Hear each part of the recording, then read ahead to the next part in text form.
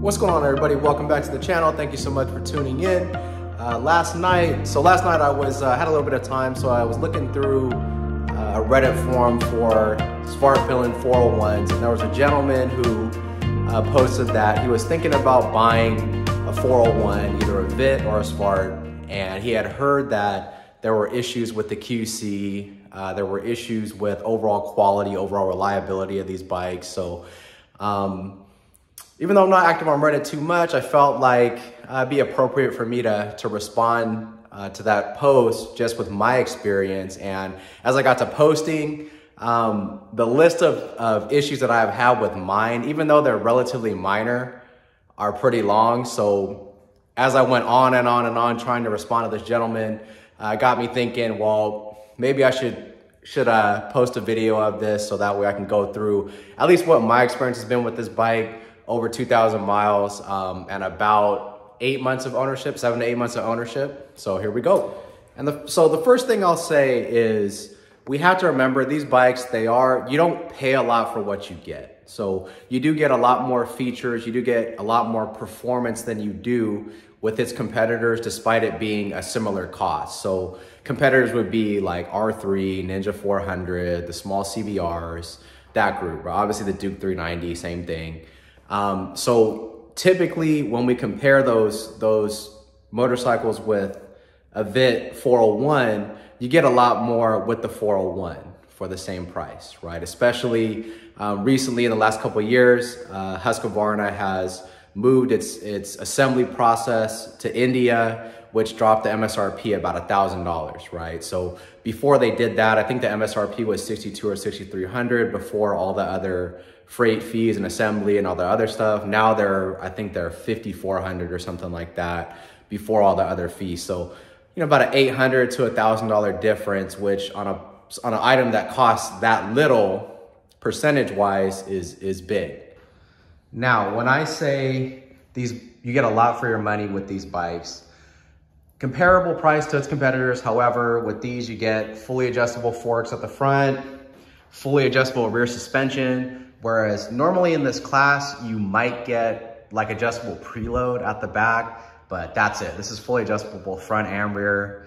Has a quick shifter both up and down, which again, in this class, you might get a quick shifter, but a lot of times it's only quick shifter up, not down. So also you get some kind of nice creature comforts, like your controls, they're all illuminated. So at nighttime, all these controls here, they're all illuminated, which is a super nice feature.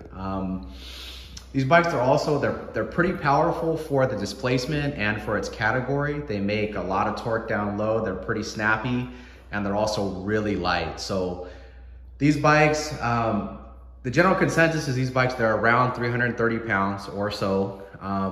In the category, a lot of the other bikes, like the R3, for example, wet is around 375 or so, something like that. So this is considerably lighter. And that 330 pound weight that is provided by Husqvarna, that's including all the extra parts for these bikes that are easy to take off. So for example, passenger grab handle, passenger foot pegs, that huge like fender thing at the back that has that little mud hugger and reflectors and this and that, all the reflectors at the front, the huge mirrors, the skid plate at the bottom, all that's included in that 330 pounds. So really, in reality, the bike itself is more like 310, maybe even less, once you take all those items off, right? So really, in reality, you're looking at a low 300 pound bike compared to an R3, which is more like 370. And of course you could remove weight from those as well, but not as easily as these bikes. So when you have a small displacement engine with that little power, that weight is gonna make a big difference. So I think we have to keep that in mind, that you're getting a lot for your money. So you can't expect the quality to be as good. You can't have it all, right? So anyway, so just kind of an overview of this bike. Some of the things that I notice about it, there's little things like, you can see this doesn't quite sit the way it should, for example. You can see the body work is not totally perfect, right? We have stuff like this. I think on the other side is the same. Yeah, I mean, you look at the fairings, it's not the greatest, right? So you have issues like that. I've also experienced issues with the chain quality, which is well known. I've got about 2,000 miles on this bike and I've had to adjust the chain 3 times already. And I'm not talking about adjusting it just to get the spec perfect on it. I mean, it'll be obviously loose, obviously way too loose. So at 2,000 miles, I have to adjust the chain that much. It's just not great. But that's been pretty well documented. I also, when I first got the bike, okay, so I only had a couple 100 miles on it, check engine light. Luckily I have an OBD scanner, so plugged it in and the check engine was for low voltage at the O2 sensor.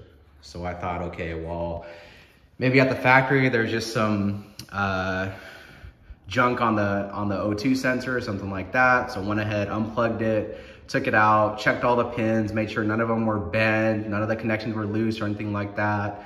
The sensor itself looked clean, didn't see any issues there. So I went ahead and put the O2 sensor back in, cleared the check engine light.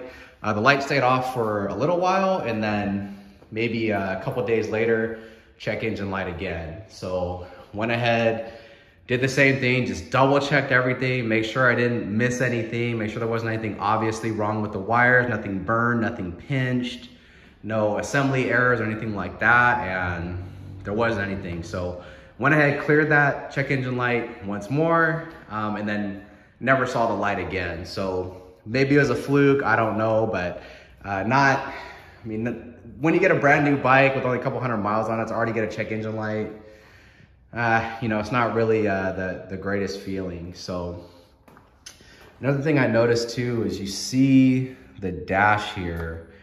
I don't know, I don't want to totally blame Husqvarna yet because I don't know if maybe this is assembled at the dealer. I'm not sure if that's part of the assembly when the bike arrives, but as you can see, okay, so it has all these smudges in it. There's some on the outside, of course, but most of those are on the inside. So, I mean, it almost looks like, you know, everybody has that gross friend that spits on their glasses to clean them. That's kind of what this looks like. I'll have to get that addressed at some point when I have time, but just little things like that are kind of bothersome, right? Every time I ride the bike, I have to see that. Another issue with this dash is sometimes I don't get all the functions that I'm supposed to get. So for example, I'll turn the bike on and I won't get the miles to empty in the center of the screen. I could either continue on without it, the tach works, everything else works, but I don't get that function. As soon as I turn the bike off, turn it back on, then that function will return. So I'm not sure what's up with that. Again, I'll have it addressed at some point, but you know, it's not gonna make you stranded, but it is kind of annoying that even a dash as simple as this, I mean, this is about as simple as you could get other than just a straight analog dash, does not work 100%. As far as fasteners, that's kind of been an issue for me as well, at least from what I've seen. The fastener quality on these is pretty poor. A lot of times when I disassemble things on this bike, I've got to chase threads, I've got to clean the threads up. I don't know if that's more of an assembly issue, right? They're galling the threads as they're driving the fasteners in, or if it's the quality of the fasteners. I kind of think it's a little bit of both. Just looking at a lot of the fasteners on this bike, they don't really exude quality. So I think it's maybe a little bit of both, but that's something that I do notice. So if you're gonna get one of these bikes, make sure that you've got a tap and die set because you're definitely gonna be chasing some threads here and there. I've had a few bolts fall out, which that's not totally out of line for motorcycles. Motorcycles, they just vibrate so much that you're gonna lose fasteners sometimes. So that's definitely a thing as well. I think part of that contribution is a lot of the torque specs for these bikes are very, very low. They're very low. So, I mean, we're talking, you know, some of the torque specs on this bike, they're 50 something inch-pounds, right? So that being said, it's gonna be more prone to vibrating loose, right? Because they're already not very tight to begin with. One kind of annoying issue that I have with this bike as well is I get a slight coolant leak every so often. I've taken the fairings off to see where it's coming from. It looks like it's coming from maybe the reservoir, but it's not a huge leak, but once in a while, I'll find a little bit of coolant kind of in this area. It'll look like it maybe dripped on the spring, on the coil spring, and then there'll be a little bit of splash here and here. It's not much, I haven't seen it in a while, but it definitely has a slight coolant leak. It's just been a couple drips, but still kind of annoying. Another thing to note that's just coming to mind right now is when I first got this bike, I experienced issues with stalling. So in certain conditions, I noticed if I would start the bike up, not let it warm up totally, maybe just let it run for a minute or two, shut it off, turn it back on. If I tried to take off and I didn't have the RPMs up, it would stall.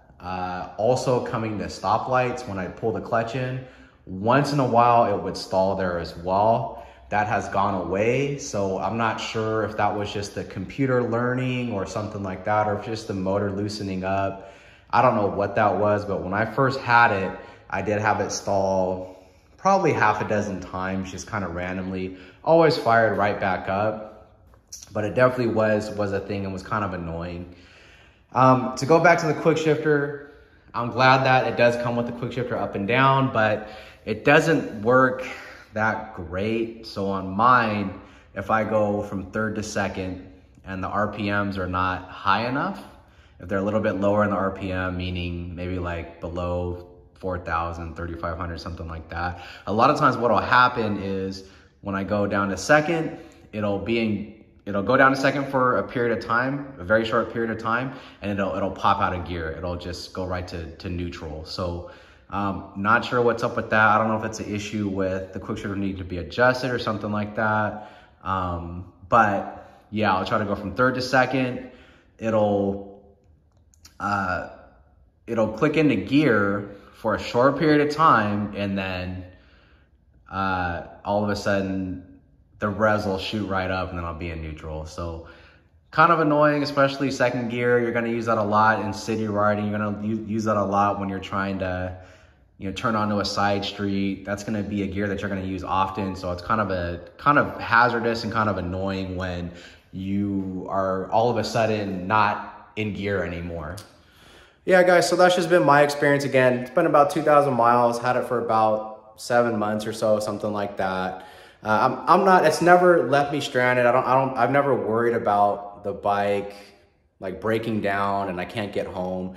There's just little kind of quirky annoyances with these. Again, I don't take it to heart too much. It is kind of it's an oddball item. They don't sell a lot of them. It's not a Japanese bike, so it's not gonna be totally reliable. Yes, the fitment kind of sucks. Yes, the dashboard sucks. There's some mechanical issues like my quick shifter, like the stalling when I first got it, the chain, so forth, right? But again, for the same price as you would pay for its competitors, you're getting quick shifter up and down, adjustable suspension, you're getting full LEDs, you're getting LEDs at the front and at the back, which there's even a lot of bigger bikes, a lot of bikes that are way more expensive, still don't have LEDs.